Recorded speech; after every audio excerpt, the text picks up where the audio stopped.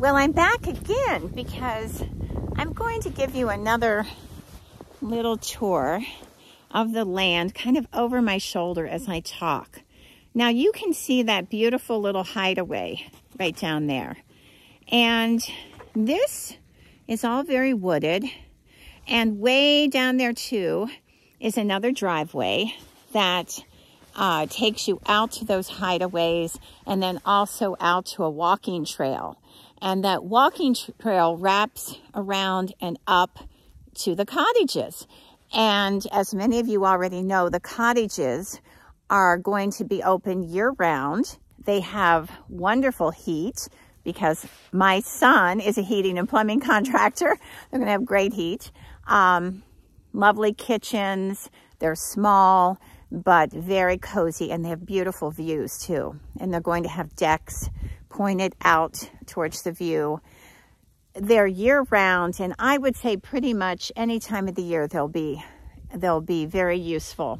I'm looking at my dogs down there. They're at the end of the driveway. I don't know if you can see them. Oh, they're pretty far down there. Okay, so I'm just going to show you over this way. So this is the driveway that if you keep going, it'll go out to the cottages. You can see another hideaway over here too. Whoa, there they go. That hideaway, let me turn the camera again. That hideaway might move. The hideaways are on skids and they can move around.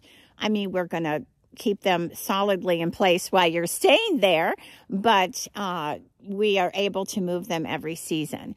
They're pretty small and pretty durable. They're really lovely, and we're so grateful to Earl Silloway, our local wonderful shed designer in Stratford, and he's the one who built them for us. So I'm going to go back up this way, and I will also tell you that this forest over here, this part of the land, is very beautiful. It's also a little wet, and so we are figuring out the best spot to place the gathering space or the event space for yoga.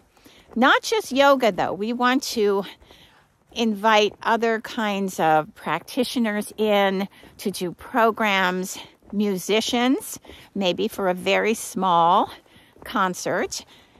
Also writers. We would love to have writers come and do book readings or poetry readings. And artists, visual artists, could come and talk about their creative process. So we are looking, I'm going to come over this way.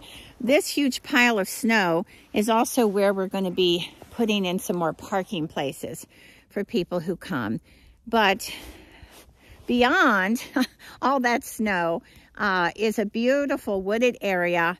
And then back up this way towards that hideaway that might move will be probably where this gathering space lands for different kinds of programs. It's also just going to offer more parking and be a little drier too for when we construct the space. All right, well, I'm going to see what mischief my puppies are getting into. It's great to see you. Thank you for joining me on this walk.